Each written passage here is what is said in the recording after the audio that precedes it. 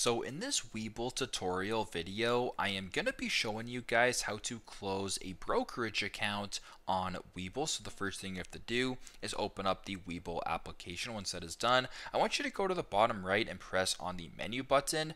Once you're here, I want you to go to where it says shortcuts right here, then press on settings. In between help center and market quotes, press on the settings icon or the gear icon. Once you're here where it says, account and security right below it, it says manage brokerage account, I want you to press on this option right here.